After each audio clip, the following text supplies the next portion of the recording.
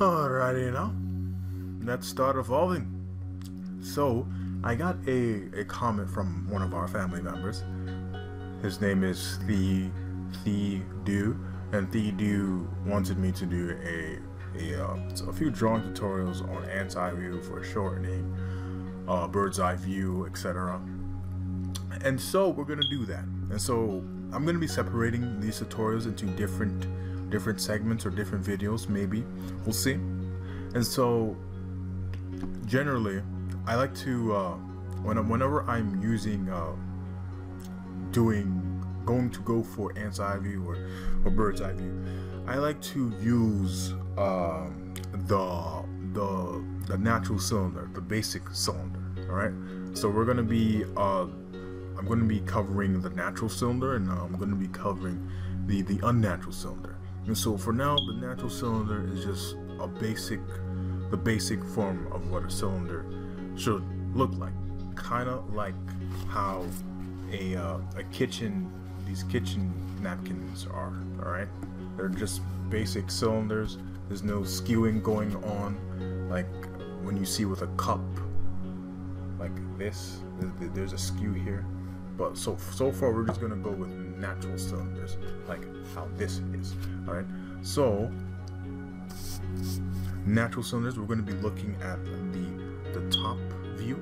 All right, so the top view from the side, if we were like 100% looking at the top view, we would see a full circle, but we'll get to that soon. So right now this is the top view from the side. Okay, and this is what a cylinder, a basic or natural cylinder looks like. Okay, now if we were to push this cylinder, okay, so our eyes, the camera, the view is looking is at the side, at the same time it's looking near the top. Okay, almost near the top. Now if we were to tip this a little bit, like just push it in, we would be able to see the bottom section. Okay, so right now we're gonna just do the same exact thing, and there's no intense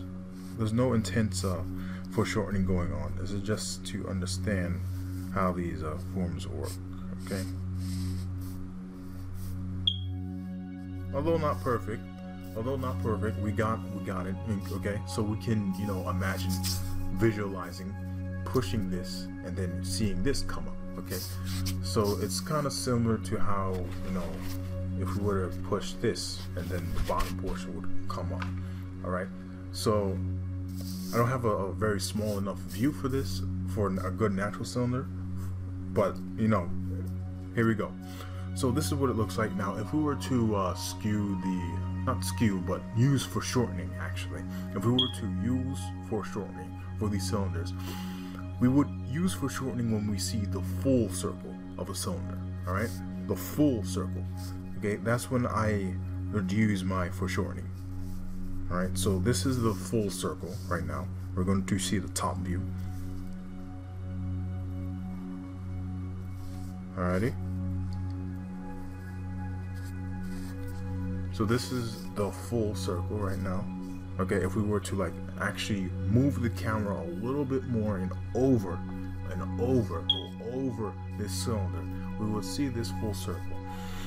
And as we see this full circle, this is going to we're going to see perspective. Whatever is going away from us from the camera view is going to start to shrink. Okay, alrighty.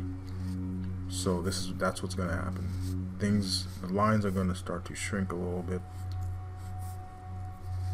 Alrighty, the lines are going to look like this. There's some skewing going on. The lines are just tapering a little bit because we're seeing that full circle. Alrighty, so the same thing will go for if we were to now push this. Okay, now if we were to push this a little bit, you would see the full circle. And as we see the full circle, we're going to again just skew that perspective as if it's going away from us. So we're pushing it, All right, we're pushing it, and now it's going away from us. So this is generally what your foreshortening is going to look like when you're playing around with cylinders. Okay, so we're looking at the bottom and we're looking at the top here. All right, and so these are what I like to call natural cylinders. All right, these are just what I like to call natural cylinders. Now we're going to cover the unnatural cylinders. Alright, now we're going to cover the unnatural cylinders. Alrighty, so right now, unnatural cylinders would be cylinders that taper, or they have some kind of weird shape to them. You know, they don't naturally look like the basic cylinder. You know, so right now we're going to draw an unnatural cylinder. So an unnatural cylinder is going to look like this. And I'm going to showcase some real life examples too later on in the video. So yeah, stay tuned for that. So this is what an unnatural cylinder is going to look like. This could be a flower pot or some kind of cup, you know. So these are generally natural cylinders, and maybe I should have just made this a little bit more taller so that you can see and you wouldn't mistake this for foreshortening that's going on for these.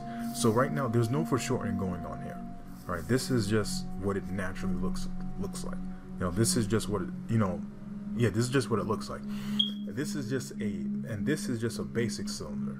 Alrighty, and you know, these two are equal in that sense. You know, there's no foreshortening going on in either of these two. Okay, now if we were to skew the perspective a little bit more, or use foreshortening on this, which is like a cup. You know, this is the example I'm trying to say. This, you can see how it naturally makes that taper. There's no foreshortening going on, not yet anyway. You can just see how it naturally does that. This isn't like how a natural cylinder is like. It's like very straight, you know. It's not tapering or nothing. Okay.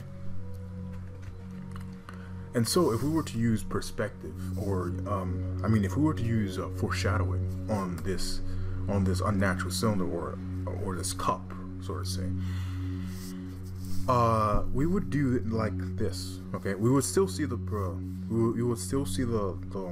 full circle.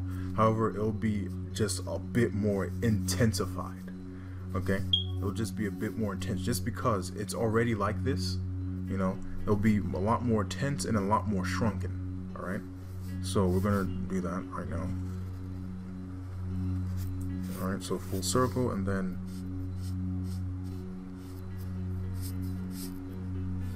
just generally what it would look like.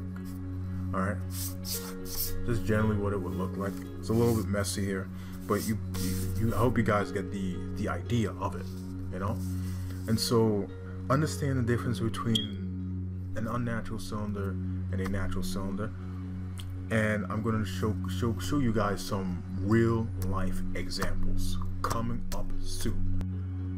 And I'm going to show you guys a few real life examples. So I have 4 sets of cylinders. So I have one a natural cylinder, what you're seeing right now, and 3 other unnatural cylinders that I'm going to get into later on in this video.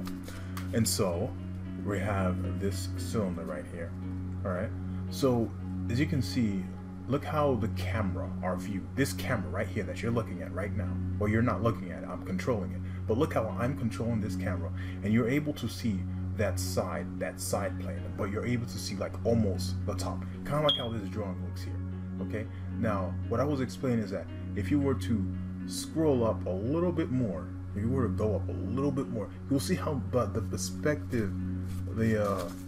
perspective kind of just starts to change when we see that full circle. You see that full circle. Now see how, and it also depends on the length and the structure of it. But generally, this is what it looks. Generally, this is what it looks like. Okay, look how it's kind of being skewed as it goes towards the bottom. So we're seeing that full circle right here. That full circle. Okay, look how sexy that looks. All right, and so as we see here, the basic static structure of it. This is what it's going to look like when we're looking at it from this view. All right, and so look how it's like just straight lines here. So right now we're looking at it from like this view. There's no foreshortening going on here. The only foreshortening is when I show that full circle here. So right now we're just going to be looking at it. Look how the basic structure is just a straight line going down. Alrighty. And so we're going to move on to the next example. The next example. So this is a cup, a glass cup. Look how this is very straight, and this is very it tapers. It is an unnatural cylinder, and also there's no foreshortening going on here. Okay, so yeah, there's no foreshortening going on here. Even though these lines here are being tapering like this, there's no foreshortening going on here. This is just an unnatural cylinder. And so right now we're going to again do the exact same thing, and you can just see how it's even more it's showing what the perspective, but it's more intense because of the shape of this cup. Okay, we're seeing that full circle here. Okay, always draw that full circle when you're doing that perspective. Okay, and there's also right here we have this plate, or the tiny cups. Not a cup, but tiny plate thingies. You can see how now the shape. This is just a line. Okay, these are just lines. Okay, these are just lines that I'm showing right now. Lines, and there's lines going here. Now this is a lot more advanced. It's still considered, I'd still consider an unnatural cylinder, but since it's a cup, it's something that it's not a cup. It's a plate thingy. Since it's something that we eat from, you can see how it's starting to curve. This line is just starting to curve into that cylinder. So right now the methods still do apply for this, for any of it. It's just that everything is a lot more skewed, and you can see as we see that full circle. We don't really see that line. We barely see anything going on, just due to the sheer size of it. The sheer size of this place. We don't see anything of. We don't see much of the bottom just because it's so small. Okay, and this portion is covering up. This full circle is covering up this tiny little portion right here. Okay, so there's not much to be seen here. The sign, likewise for this, except this is like kind of reversed. See how this is like kind of going outwards? This is like going, yeah, this is just going outwards. Well, how do I explain this? You get what I mean. You can see how we see this full circle right here, this full circle, and just due to the sheer tininess of this bottom portion, we barely see much of it, and so this could also show the difference in size, of these cylinders. However, if they were both balanced, or at least similar, almost balanced, like this is almost balanced. Like this top full circle here is almost balanced to this tiny this circle here. It's not like this is like so little. It's still balanced. These two are equals.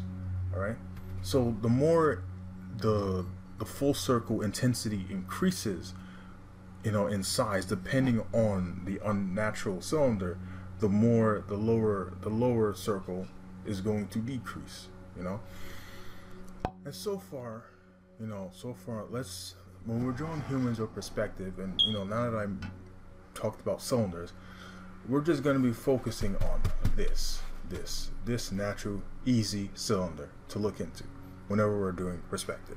Alrighty. And also, if we wanted to, just turn this aside here, you can just see the same thing. The same thing would happen. Yeah, let's do that actually. The same thing would happen right here. Okay. So what if the smaller one was the top was smaller than the bottom, which is bigger? Then it'll be the exact same thing, but not the exact same thing, but you barely could see it here. But you'll be able, let me use this example then. You'll be able to, since this is smaller, you can see how the bottom portion, which is this, is getting a lot wider, you know. And so far, we're just going to be focusing on this cylinder, this natural looking cylinder, no skewing going on, is pretty much a straight line. The only skewing or the foreshortening going on here is when we do that. That's when the lines start to, taper downwards, okay? However, it doesn't naturally look like it does that. It's just a straight line, all right? All right, so when we're drawing the human forms, we're going to be sticking with this, okay? We're going to be sticking with the natural cylinder, all right? This is what we're going to be doing. Alrighty. So stay tuned. Look out for some anti-view tutorial next week or so. Peace out.